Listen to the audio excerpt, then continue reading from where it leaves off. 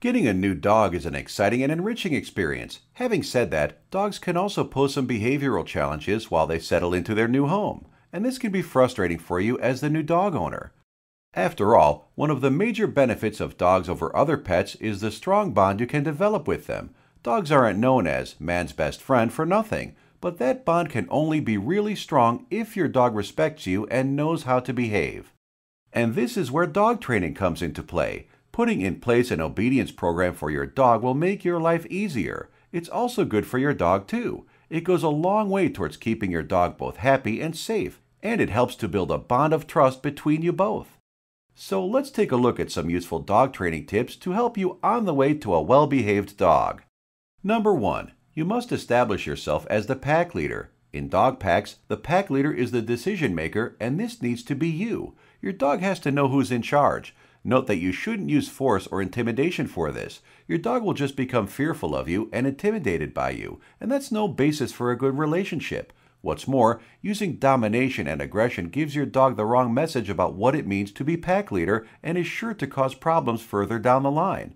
No, being pack leader is about getting your dog to respect you and to trust you to lead and make the right decisions.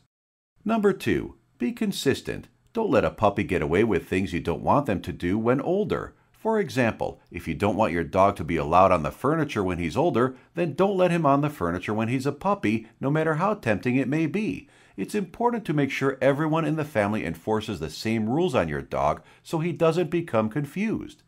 Number 3. Be positive and have fun. If you're not enjoying the training, neither will your dog. Always be friendly and positive, and when your dog does well, reward him with praise, petting, and treats. Don't use training aids such as shock collars.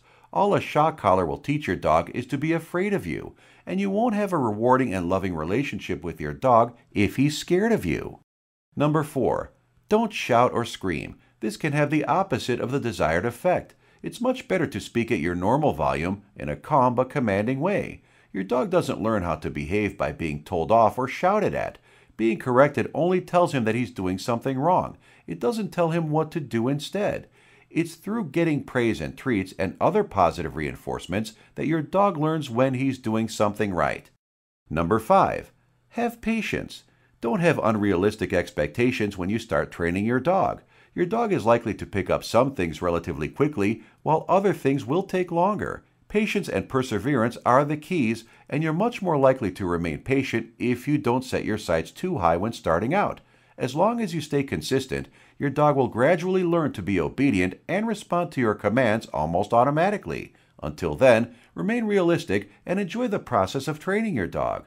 Your relationship with your dog can really grow and strengthen during the training process.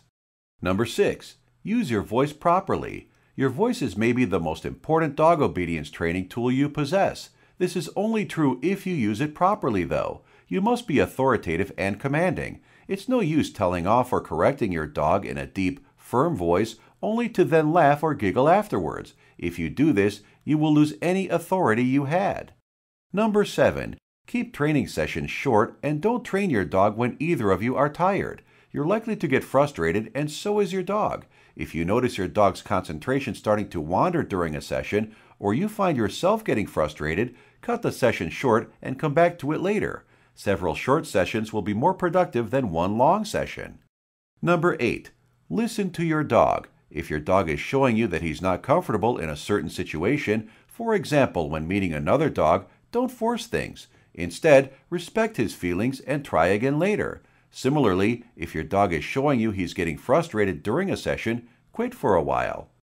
Number 9. Always end your training sessions on a positive note. Praise and pet your dog and tell him how well he's done. This will make him look forward to his next session, and he'll be eager to learn more. Apply these dog training tips and you'll soon be well on the way to having a well-behaved and obedient dog with whom you share a strong bond. If you want more information about dog training, or if you're having problems with your dog such as pulling on the leash, toilet training, biting, chewing, barking, aggression, separation anxiety, or any other issue, be sure to check out the link below this video.